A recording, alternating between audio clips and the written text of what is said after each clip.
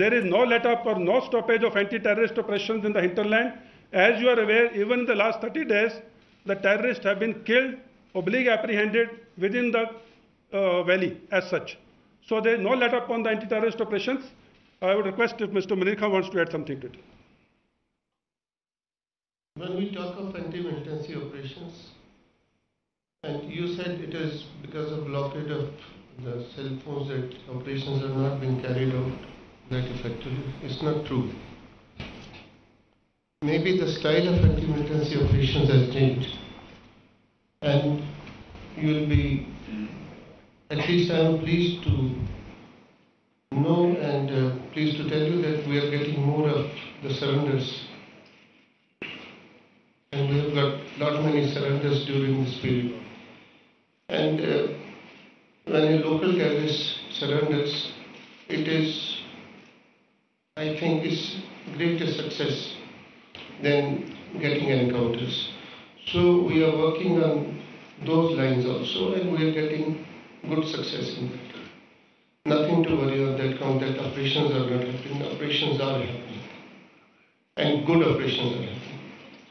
Sir, I have two parts of the question. Who is there? Ashraf. I thought you just changed your voice here. I was confused. Sir दो question हैं, एक general साहब को और एक आपको। General साहब को ये पूछना चाहता हूँ कि ये कहने लगातार हर दिन जो है इतने दिनों में जो करीब 1 महीना हुआ है, how much you believe that infiltrators may have managed to enter into the increment?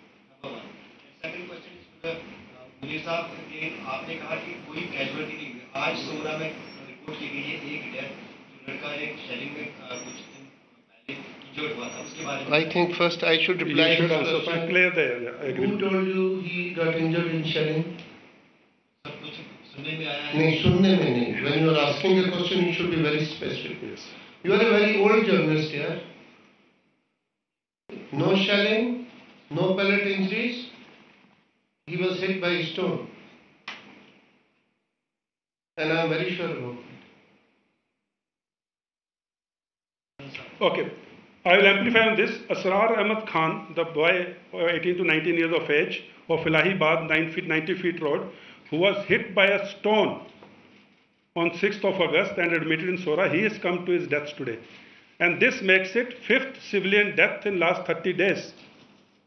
It may be Noor Mohammed Dar, who was the driver who was hit in the stone pelting and died in Bij Bihara. It may be two Gujars, the Kohli brothers, who were killed in the high mountains by the terrorists.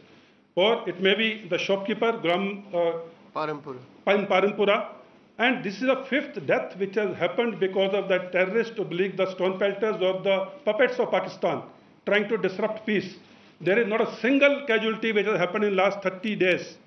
And this is the most calmest period in the history of Kashmir, if I can say that. Calmest and the most peaceful 30 days from the point of view of civilian deaths by the security forces or anyone other things. All the deaths which have happened